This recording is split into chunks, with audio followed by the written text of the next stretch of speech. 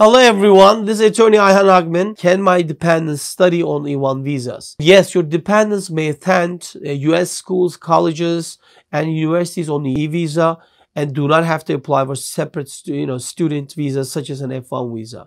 Well, that's kind of one of the benefits when the parents are investing and getting e-visa. It's very important that they usually also want to know, so what's going to happen to their kids. Are their kid have to go to a private school or a school that provides I-20 system, or can they attend to even government schools such as regular high school? Yes, they could. So they're going to be able to take the advantage of attending US schools, colleges, and universities without even getting F1.